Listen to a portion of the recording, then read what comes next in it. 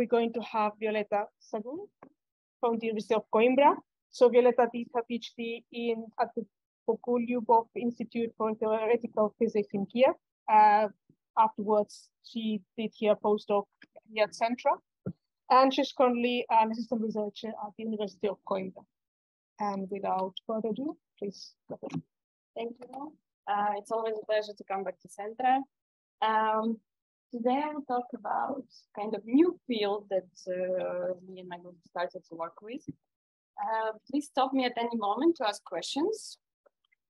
And yeah, so let's go. In the beginning, I will talk about the accumulation of dark matter, how compact stars could accumulate, what are the sources of dark matter. Then I will present the effect of dark matter on compact stars, so how they change the mass, radius, tidal deformability, waveforms. Also, I will talk about cooling or heating of the compact stars due to annihilation of dark matter. Then I will consider one model of the fermionic dark matter and one model of bosonic dark matter to give you an example of the different equations of state of dark matter. And at the end, I will show the first 3D numerical relativity simulation of dark matter mixed compact stars. And then it will be a conclusion.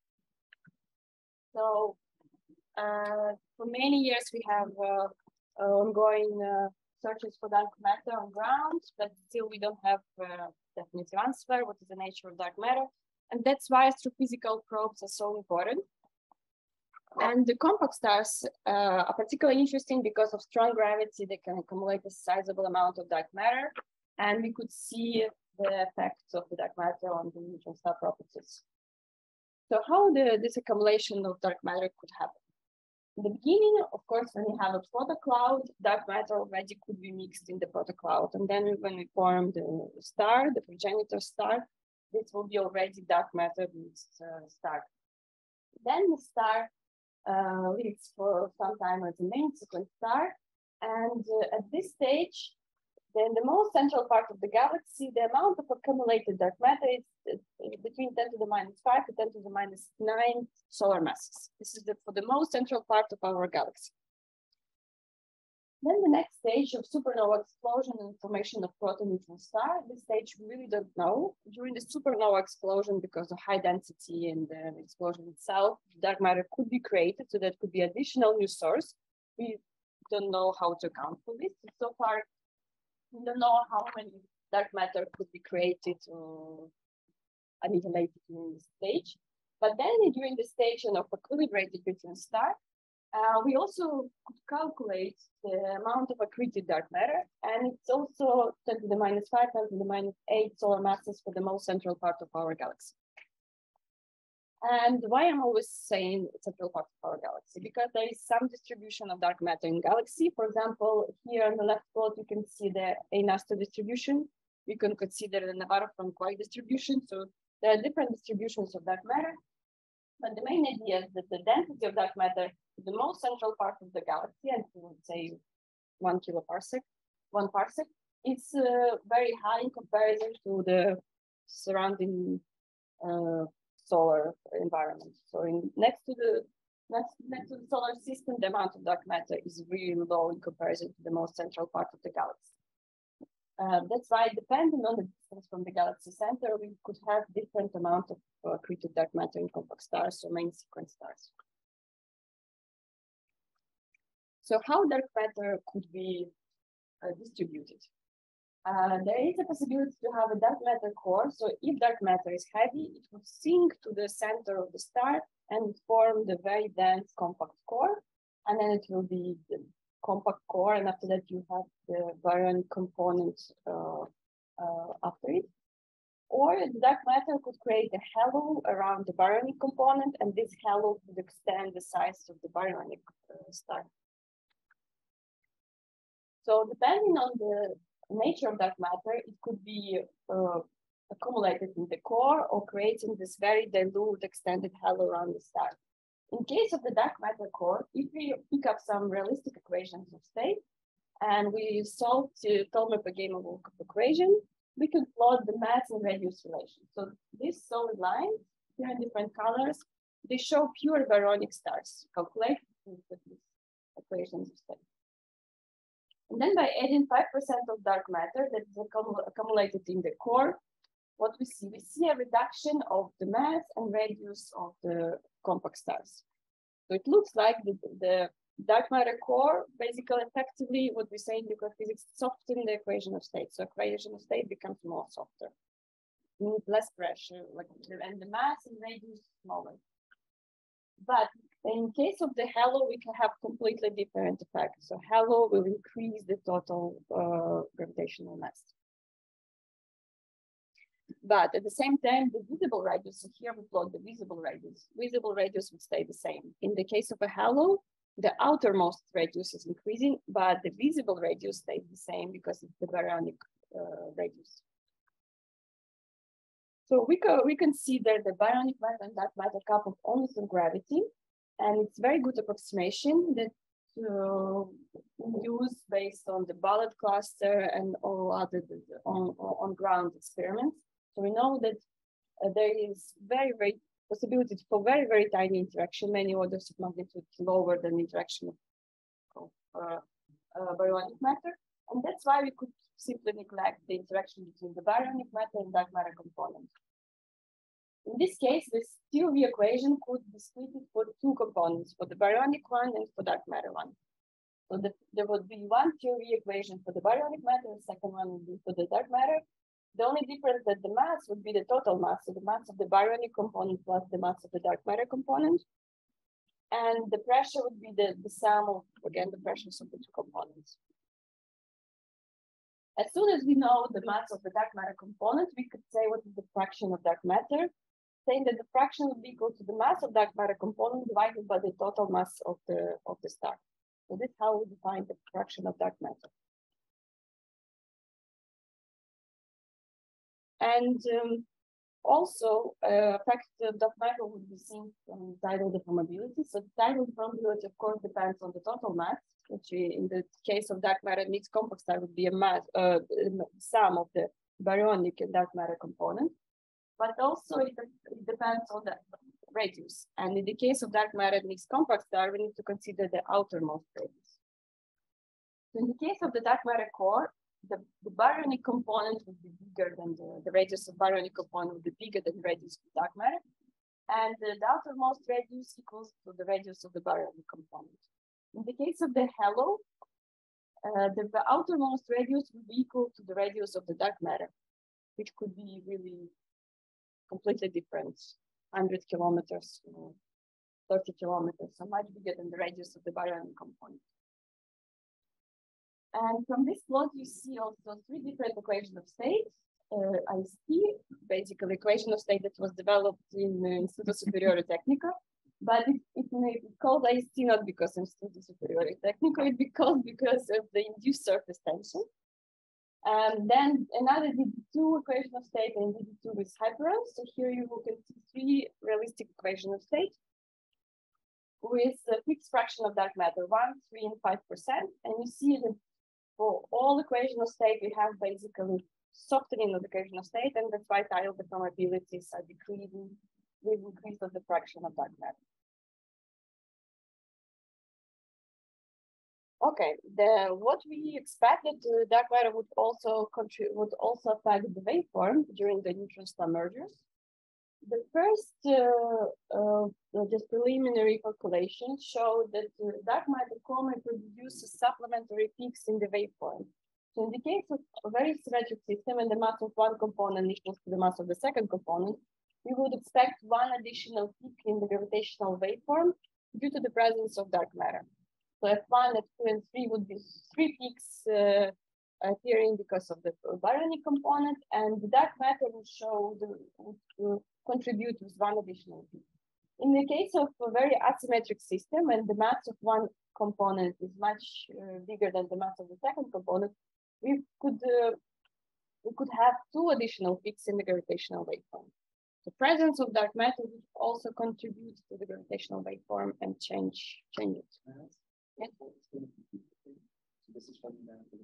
It was no. As if I remember, it was the post-Newtonian compression. It was just the first preliminary step. Okay, another possibility that the dark matter, depending on its nature, whether or not it's a symmetric particle or asymmetric particle, could give a contribution to the surface temperature or the evolution of the compact stars.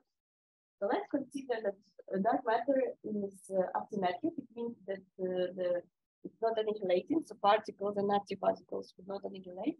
Then the dark matter would accumulate inside the star. And then, depending on the nature, if it's a fermionic or bosonic, we basically need the different types of interaction. In the case of fermionic dark matter, Pauli blocking principle would create that this Pauli pressure would be enough to sustain the gravitational compression, and then the star could be like dark matter with compact star. In the case of bosonic nature, at zero temperature, because we consider compact stars to be at zero temperature, bosons could create the Bose-Einstein condensate, and then as soon as we have dense core, it can collapse to the black hole, and then the star will eventually collapse to the black hole. But there is a contradiction, because in the case of collapsing, stars collapsing to the black hole, we would not see all neutron stars. Basically, all of them, while accumulating enough dark matter, would collapse to the black hole. So from the fact that we see all neutron stars, we could also constrain the interaction of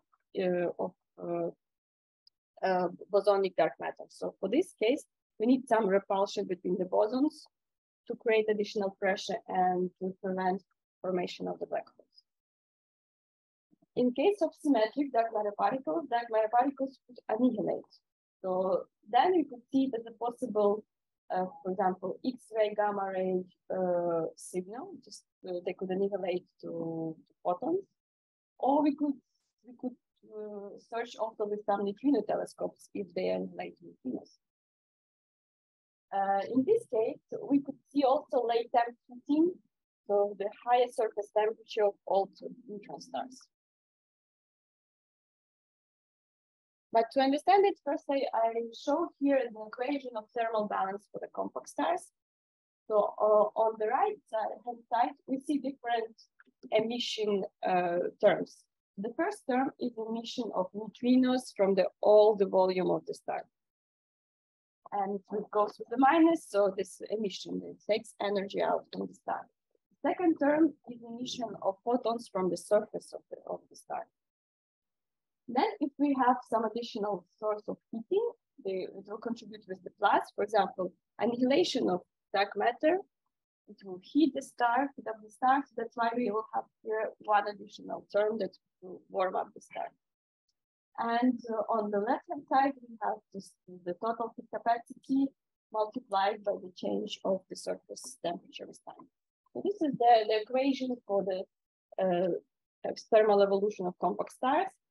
If due to the presence of dark matter, we have here additional sources of heating or cooling, we just sum these terms to the right-hand side.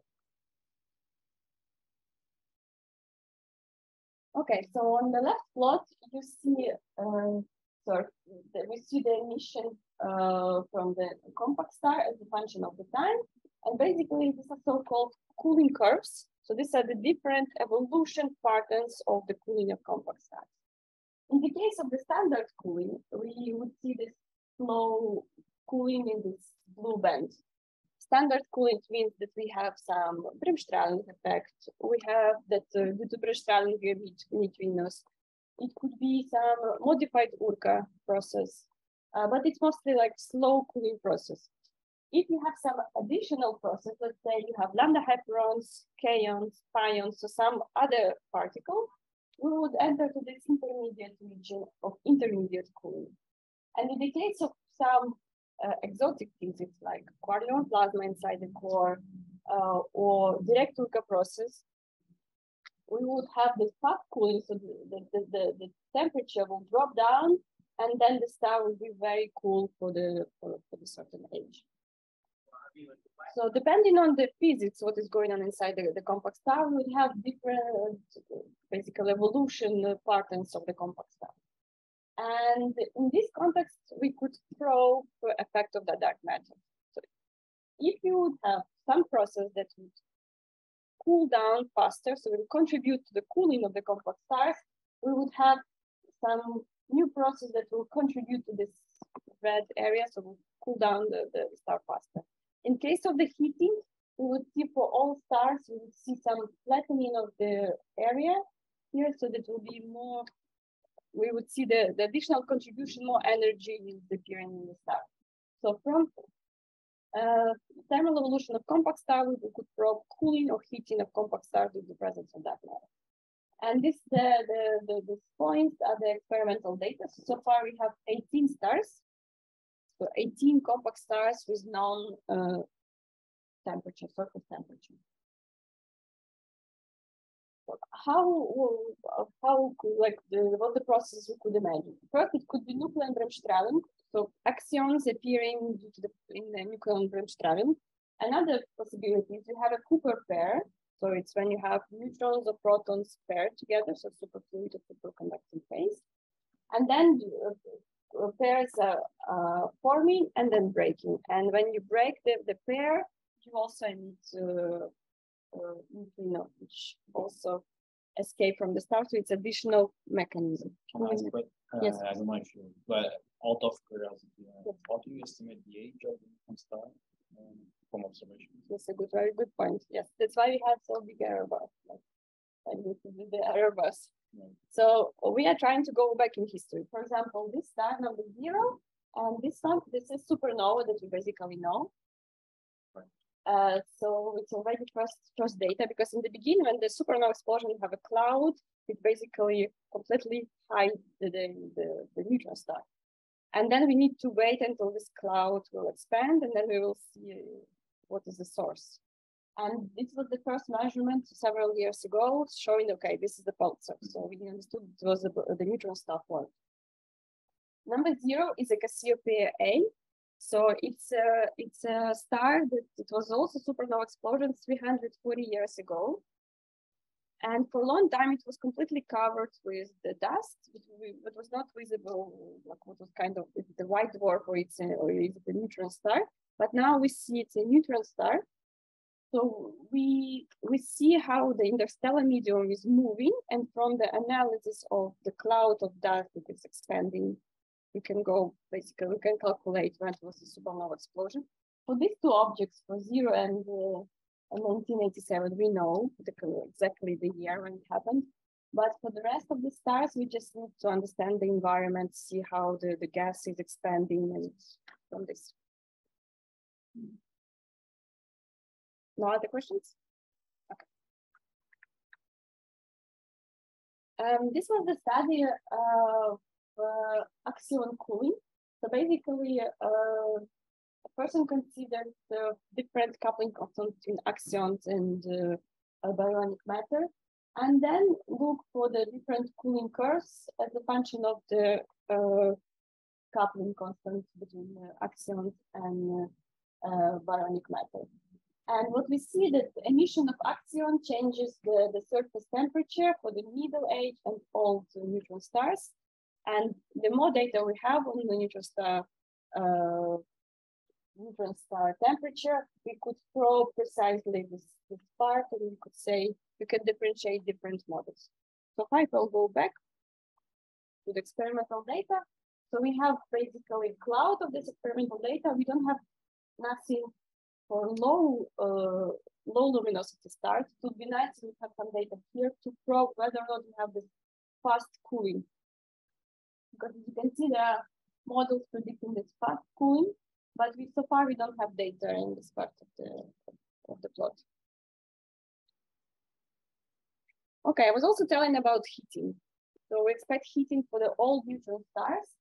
So if we will plot again surface temperature as a function of the time, we would see a difference for stars into the 7th and to the 8th years, so very old neutron stars.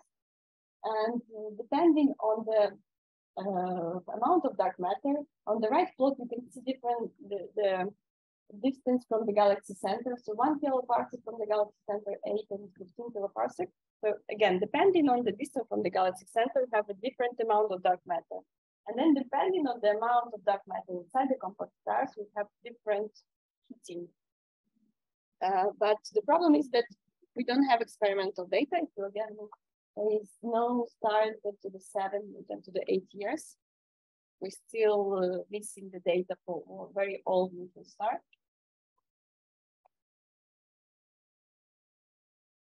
Okay, so with the cooling, we need more experimental data. You have to understand whether or not there is a cooling or heating of the compact star. But what we can probe an effect on mass, radius, tidal deformabilities. It's what we have nowadays. So we know 2 stars with mass above 2 solar masses. And we know that depending on the amount of dark matter in its nature, we see change of the mass and radius of compact stars. Let's try to constrain the fraction of dark matter due to experimental data on mass, radius, and tidal deformability. For this, we considered first the fermionic dark matter. So it was just a simple non-interacting Fermi gas with spin 1/2. For the baryonic matter, we use the IC equation of state. It's realistic equation of state. And we studied 2 regimes: the low mass dark matter and very heavy particles. So for 100 MeV, we see that increasing the fraction of dark matter, we see increase also of the maximum mass. So the more dark matter we add, the maximum mass is only increasing. And we have completely opposite case in the case of the heavy dark matter particle. The more dark matter we add, we see the decrease of the mass and radius of the compact stars. And to understand this, we can plot the energy density profile. So it's the energy density as a function of the radius of the star for 2 components separately. So as you can see, the baryonic component, which is shown here in blue, vanishes at 11 kilometers. How it should be, the size of the star, 11 kilometers. And then for the light dark matter particle, the dark matter goes to much higher radius. So if we zoom in this small region, you would see that for 1%, the radius of dark matter twice the radius of the baryonic component. And in the case of 3%, the radius of dark matter is 135 kilometers. So from this, we see that the dark matter makes really dilute and extended halo around 100 kilometers around the neutron star. In the case of the heavy particle, for example, 10 JeV, we see the dark matter component vanishes at 100 meters. It creates very dense core inside the star, completely opposite to what we have for the light dark matter particle. And then the baryonic component vanishes at 11 kilometers. The same effect we see in tidal deformabilities. So we have a decrease of the tidal deformabilities here for the core formation. So basically we have decrease of the mass and radius. And as soon as tidal deformability depends on the mass and radius, we also see decrease in tidal deformabilities. And in the case of the halo, because now we need to calculate for the outermost radius, we see a big increase of the tidal deformabilities for halos. Okay, let's see how the dark matter affects the mass and what would be the critical fraction of dark matter that will still reproduce 2 solar mass constraints. For 100 MeV, as I showed you, we always above 2 solar masses because we have halo, so it's always a mass. Total gravitational mass is always increasing. For 174 MeV, we see that the maximum mass is decreasing, reaches the 2 solar mass value, and starts to rise again. So this is the critical value when we always in agreement with 2 solar mass constraints for any fraction of dark matter. And in the case for 1 JeV particle and heavy particle, we above 2 solar mass up to the certain fraction. So in this case, it's around 7%. After that, the more dark matter we have, then we already cannot reproduce 2 solar mass constraints. If we know that 2 solar mass constraint is very robust constraint, we have stars. Let's plot this on the black curve. So here we show fraction of dark matter as a function of dark matter particles mass. On this black curve, we have 2 solar masses, so maximum mass exactly equals to 2 solar masses. Below this curve is an allowed region when the maximum mass is always above 2 solar masses. Above the black curve, it's not allowed region, so maximum mass is always below. In addition, we plot the tidal deformability constraint for 1.4 solar mass, and basically we see that very dilute and extended halos are not supported by tidal deformability. So then, in this area, this allowed region that in agreement with 2 solar mass constraint and tidal deformability constraint, for this we can use the range of the fractions and masses that are supported by astrophysical and gravitational wave observations. And then, as I showed you in the first slide, we have different accumulation regimes. So the main sequence star, equilibrated neutron star. Let's approximately evaluate the amount of dark matter in the most central part of the galaxy. And from our estimation, this is 0.01% in the most central part of the galaxy. And then we can plot this value as a horizontal line.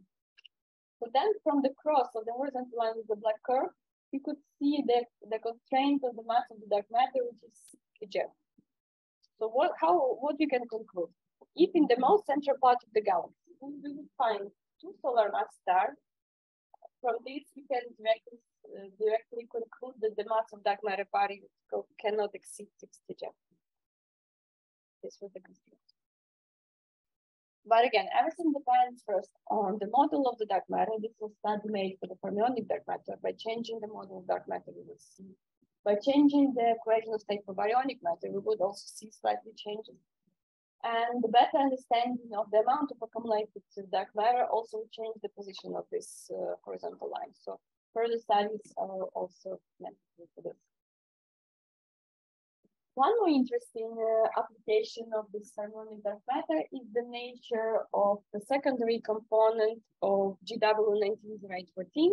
So this was the merger between the black hole with mass around 23 solar masses, and the second component with the mass around 2.6 solar masses.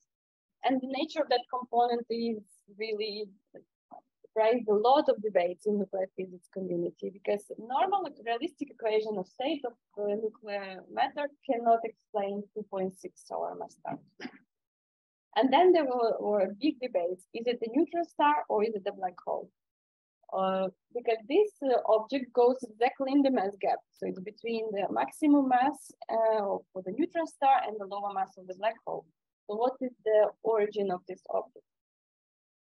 From nuclear physics community, people were trying to get some extra terms. For example, they were assuming highly spinning a neutron star. Also, some extra steepening of the equation of state at high density. So to reach higher masses, you need to have some extra steepening or extra repulsion at high density. And also exotic degrees, people are starting to add exotic degrees of freedom, like hyperons, but with the hyperons, the problem that it softens the equation of state. So the mass is decreasing, so they're adding hyperons, and then we're assuming some extra repulsion between the hyperons or adding quantities plasma with extra repulsion. So there was basically some exotic physics needs to be added to explain 2.6 solar mass object like a neutron star. From the black hole community, they were explaining this as a tiny black hole. Yes, okay. There is also a possibility to explain this object like a dark matter with compact stars. And if we'll take a look at the mass radius curve, basically we would see that this object could be explained with the dark matter halo. So by having, for example, in this model, this is 20 blue curve was calculated for 23% of the dark matter. So by having very dilute and extended halo, we could explain 2.6 solar mass. And the main advantage of this approach is that we will be in agreement with all the nuclear physics experiments. So the black curve shows the realistic baryonic matter equation of state, pure baryonic matter, and it still stays the complete agreement with all the nuclear physics and the Hydrogen collision experiment. But having extra dark matter, you just see the increase of the total gravitational mass. So we're in agreement with what we know. Okay, the second model that we consider is the model for bosonic dark matter. We can see that the complex color field with the real vector field that basically coupled to the complex scalar field and creates the repulsion between the bosons. In this model, we found that the chemical potential is limited between the mass of dark matter particles to the square root of mass. Basically has a limit of what parameters we could consider. And for this model, we also did the same analysis, but we plotted the mass radius profiles for different fractions of dark matter, for different dark matter masses, and also different interaction scales. We saw the same effect. Also, core will change the equation, like soften the equation of state, decrease the mass, decrease the radius, halo will increase this, and we plotted the same energy density profile. So the core vanishes at 2 kilometers, and the baryonic component continues until 12. So we have the same patterns for fermionic dark matter, for bosonic dark matter. And then the natural step would be to start to do neutron star mergers. But of course, it's very difficult because now we have to consider 2 fluids. So all the neutron star mergers, so far they did it for 1 fluid. And by considering dark matter, we need to consider that it could be accumulated inside the core, or it could be accumulated in a halo, to have a halo. In the case of the halo, we would assume that first there would be a merging of the halos, and then the baryonic star would merge already in the cocoon of the dark matter. So that's why halo configuration is much more complicated, because the halos would merge first, they overlap, they create this dark matter cocoon, which will change all the tidal deformabilities and dynamic of dark matter, and the merging.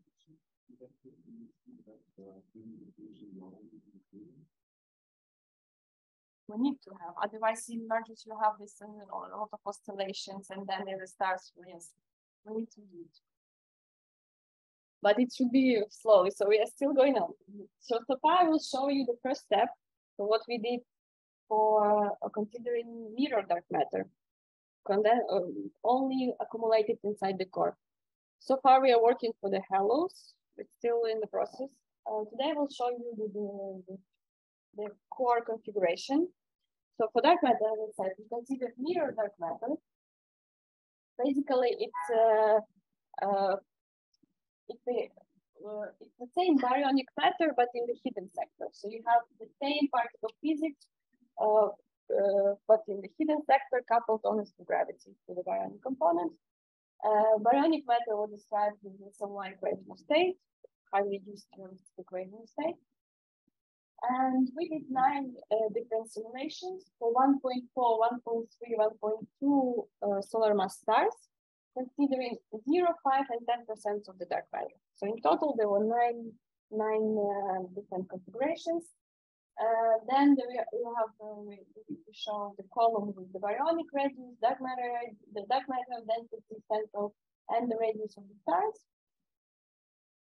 So depending also on the fraction, we saw different in spiral phase. One of the conclusion that we draw from it is that the higher dark matter fraction, the longer the spiral. And we think it is due to the lower deformability of the stars, because the dark matter in stars, they are compact, lower deformability. And on this plot also you can see the distribution of the baryonic matter, which is shown here in color, and dark matter shown here in the contour plots.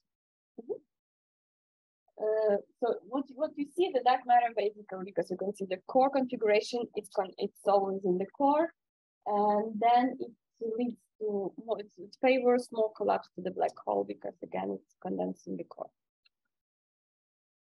Also, we look for the gravitational waveforms for 1.2, 1.3, 1.4 solar mass stars. As you can see, for different fractions and masses, we have different scenarios. Some of them collapse to the black hole. So you see, for example, for the higher mass, they will collapse to the black hole. It was prompt collapse to the black hole. Then for 1.3 solar mass, for example, for some configuration, we have hypermassive neutron star that's 5 for some 10, 20 milliseconds. Also for 1.2 solar mass stars, we also have the long-lived hypermassive neutron star. But for another, we have also the collapse from collapse to the black hole. So the main conclusion that we draw from our simulation that the higher dark matter fraction, the faster the formation of the black hole, again, because dark matter favors collapse to the black hole. And we saw that it's harder to eject material from the bulk of the subarea to the black hole formation. We detected the lack of the dark matter ejector. We again think it's because of the concentration of dark matter in the core. And we also see that the decrease of the disk mass is increasing dark matter fraction. So this is the main conclusion that we're drawing from the simulations. We need again to go for further studies, considering different dark matter, more realistic mirror dark matter was just the first step. Consider also halo configuration and to look more in the dynamic.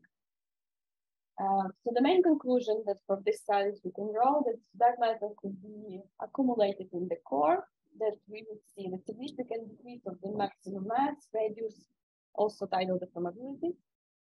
In the case of dark matter halo, we have an increase of the maximum mass and outermost radius. At the same time, secondary component of GW190814 of the binary neutron merger could be explained as a dark matter admixed neutron star, and it would leave in agreement nuclear physics community and gravitational wave community, so everybody would be in agreement. And then we have also to keep in mind that by changing the position from the galaxy center, we would change the amount of dark matter. And then it's natural to expect higher dark matter fraction in the most central part of the galaxy than in the solar environment. Then if you would take a look on the neutron stars in the galaxy center, probably the effect of dark matter would be more visible. And we have to look there and have to look on the more stars in the central part of the galaxy. Look on their masses, radius, tidal deformabilities, and also search for more stars and to look on that surface temperature. Here collected basically the smoking guns, which would be the smoking guns of the presence of dark matter. First, how we could detect dark matter by measuring mass, radius, and moment of inertia with a few % of accuracy. For this, we have ongoing in the future X-ray telescope that will increase the radio pulsar timing, and also they will look to the most central part of the galaxy. So we expect more and more neutron stars discovered in the most central part of the galaxy. From X-ray telescopes like NICET and others, we are looking forward to have precise measurements of the mass and radius of the compact stars with very high accuracy. And then if you would have some data about compact stars in the central part of the galaxy, we could understand is it dark matter in the core or dark matter in the halo, and what would be the effect depending on the different position in the galaxy. Second possible smoking gun is performing binary numerical relativity simulation and the kilonova ejector. And after that, comparing with data that we have in LIGO, Virgo, and Cadre observatory. But for this, we need to do a numerical relativity simulation for most probable models of dark matter, different fractions, different masses of dark matter, and different interaction scales. And also we understand that the number of numerical relativity simulations should be huge, and this is not so fast. Numerical relativity simulation takes time. But also, it would be nice to have more statistical neutron star to star merger, neutron star black hole mergers. And I think in the next run, it will have a lot of data. Also, we have to look on the gravitational, some characteristic gravitational spectrum, look for some new peaks in the gravitational wave spectrum, some exotic waveforms, some modifications of kilonova ejector, that everything which is basically in disagreement with our understanding. Also, with the next generation gravitational wave telescopes, we hope to probe post-merging regime. So this would be the possibility to go to understand the interior of the compact stars, whether or not dark matter is changing the properties of the compact stars. And with the next generation, we hope to answer to this question: what is going on inside the compact stars? Another possible smoking gun is detecting the object that go in contradiction with our understanding. As an example, could be GW 190814. This was the first object that went in contradiction, but maybe in the future we'll have more objects and it will help to answer about the nature of dark matter. And the last one is the change in the surface temperature of the compact stars. So by having more experimental data on surface temperature, we could answer whether or not there is a heating or cooling of compact stars due to the presence of dark matter. So thank you for attention.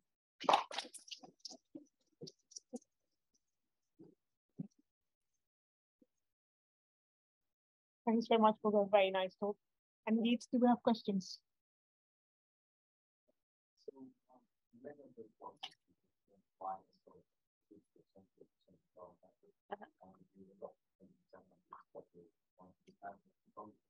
First slide, I want the idea that the actual did I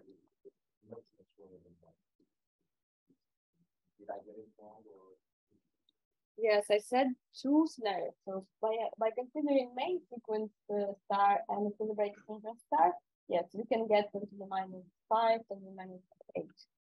But we also, as I said, we don't know what is going on during the supernova explosion. We could create additional dark matter during the supernova explosion. During the progenitor, we could already form dark matter mixed stars. So in the beginning, main sequence star would be already admixed with dark matter. Also, there are a lot of models showing that the central part, for example, of the galaxy could be some clumps of dark matter. And then these clumps just could be just accumulated in the compact stars. That's why we consider different fractions, because we don't know what we know only this main sequence star and equilibrated neutral star stage, more or less. The rest we don't know. That's why we consider the whole spectrum of fractions.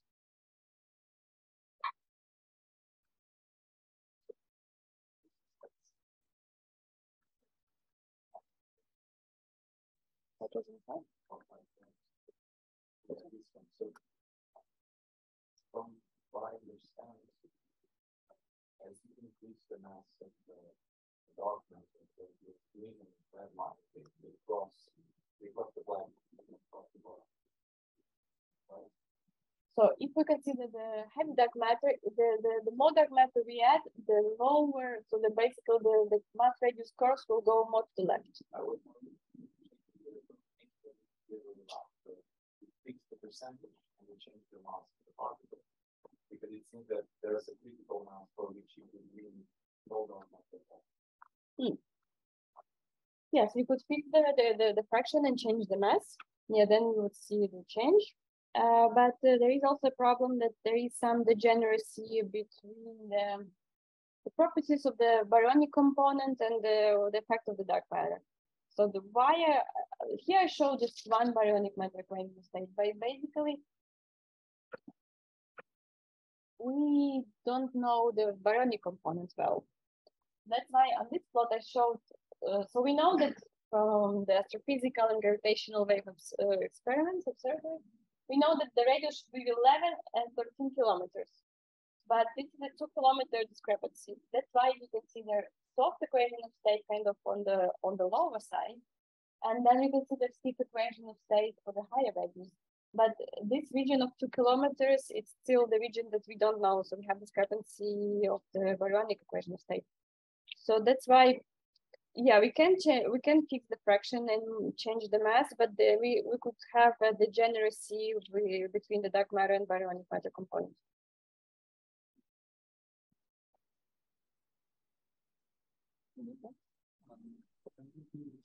Coming back to the note.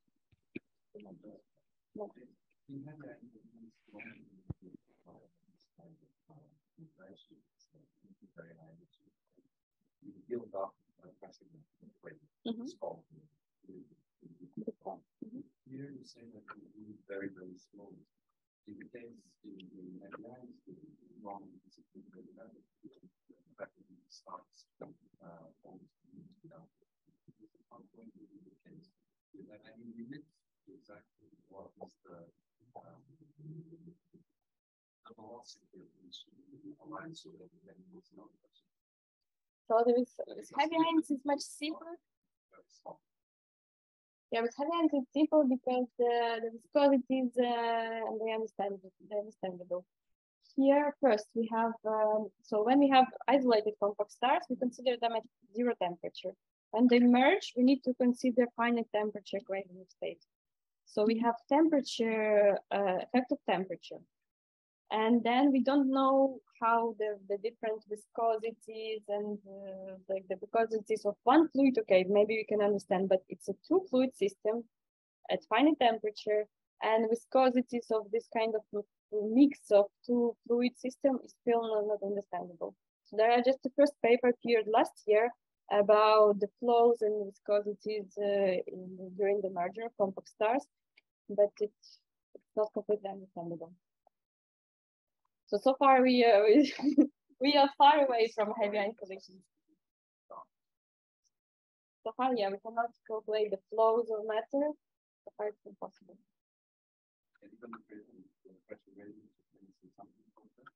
Yeah, pressure gradients, yes. What we, for example, we have this density gradients. Yeah, we can do the same for the pressure gradients. This we can do.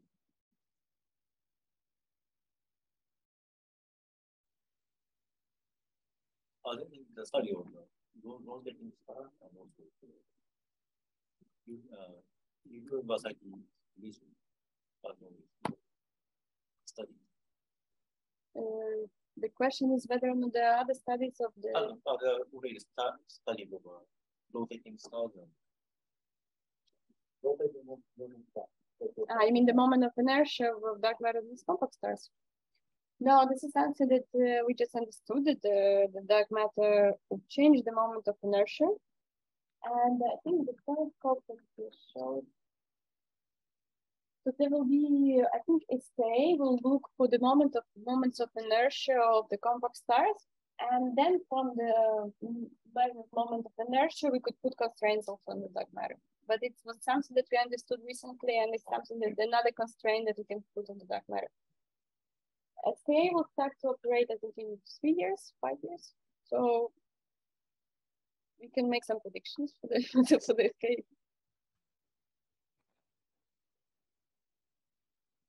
Hi, can I ask a question? Yeah, of course, and I go for it. Okay. First of all, I'd like to welcome Violetta again. Thank you. It's a pleasure to see you, and I'm sorry that I cannot join you there. I have to be remotely, but anyway, it was a pleasure. It's a pleasure to see you back, and it's a pleasure to listen to your talk. And thank you very much for giving this talk, which was very interesting. Let me ask two things. One is, do you have any idea what could be the neutrino energies from these events, or it's hard to predict? Because outside neutron star, supernova, the energy are about MeV. Mm-hmm. So if you want to have a neutrino signal, it was not clear for me what could be the neutrino energy. Probably I missed this point. This is one question. The other question was, it was also not totally clear for me. Whereas when you say that if you change the location of the star within the galaxy, of course, this might be related to the density of dark matter. It's okay. But for instance, if instead of doing so, you just change the coupling constants for 10%, 20% or so, how this will change? I mean, how sensitive are your results for the, I mean, how big can be the change in the coupling constant for the dark matter and dark matter with the baryonic matter and so on, so that can keep your conclusions still within the same values that they are? Mm-hmm. The question about coupling constant between baryonic and dark matter, or between dark matter only? All right. Probably we'll need both. We need both, basically. I don't know. I mean, what is your feeling? Because I mean, you're saying at the same time you're saying that you can change the location of the star within the galaxy, but I mean there are many things that you can change. So I think what we're saying is perfect, makes sense, but we still don't know very much about the couplings. Okay, the first question about the energy of neutrinos. I know that during the first neutron-star merger, GW17017, because it was the first multi-messenger event, the only one missing observation was neutrino observation. So IceCube was looking on this, but they didn't detect any neutrinos. But the IceCube was on the border to detect it. It was not like the sensitivity was very close to the border. Next update of the IceCube is planned to detect events, I think, until the 40 or 50 megaparsec. Again, it depends first on the mass ratio and depends how far the events happened. But the next update of the IceCube would be able to detect more or less like 50 megaparsec neutron star mergers. It depends on the flux. Yes, that's why it's a 50 megaparsec. Yes. So okay.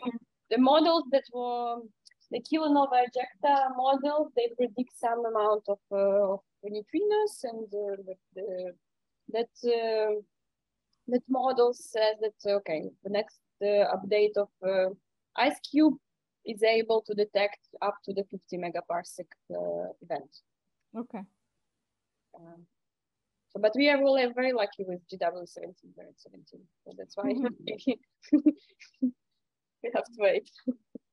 Okay, thank you very much. Next question about the coupling constant. So why we considered no interaction between matter and dark matter? We based on the bullet cluster. So bullet cluster put constraint on the coupling constant between the baryonic and the dark matter. It's 10 to the minus 45 centimeters squared. And this is so low. So the coupling constant of the nuclear matter 10 to the minus 24 centimeters squared, and the dark matter and baryonic matter minus 45. So 23 orders of magnitude. So, but sorry to interrupt. But your couplings have dimension? Usually couple. So here we consider the MeV, but in the nuclear physics, it's the centimeter square, the meters. For the couplings. Yes. Yeah, here we consider the MeV. Yeah, for example, this coupling constant, yes, is unitless, but then we define it as the mass of the vector particle divided by the coupling constant. That's why I'm saying vast interaction scale is in MeV, in energy unit. But so because the difference between what we got from the bullet cluster and from nuclear physics is 23 orders of magnitude, we can basically forget about the interaction scale. If we model like the mass, radius, of course, if we go to the cooling, so in this study we cannot neglect interaction. So that's the why we see an effect on cooling, because there is an interaction between axions and the baryonic matter. That's why we can have some annihilation or creation of dark matter inside the star during interaction. And in this case, for the cooling of heat, we cannot neglect the small interaction. When we model mass, radius, mergers, we can forget about the coupling constant. What we have to account? We have to account for the self-repulsion of dark matter. So for example, bosonic matter shouldn't make this Bose-Einstein condensate and collapse to the black hole. That's why we need repulsion. Mm-hmm. Okay, nice. Good luck and stay tuned. Thank you. Thank you very much.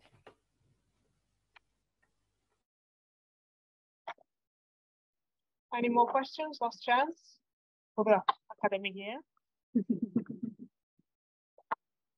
So I guess not. So let's thank our speaker again. If you enjoyed the video, like and subscribe.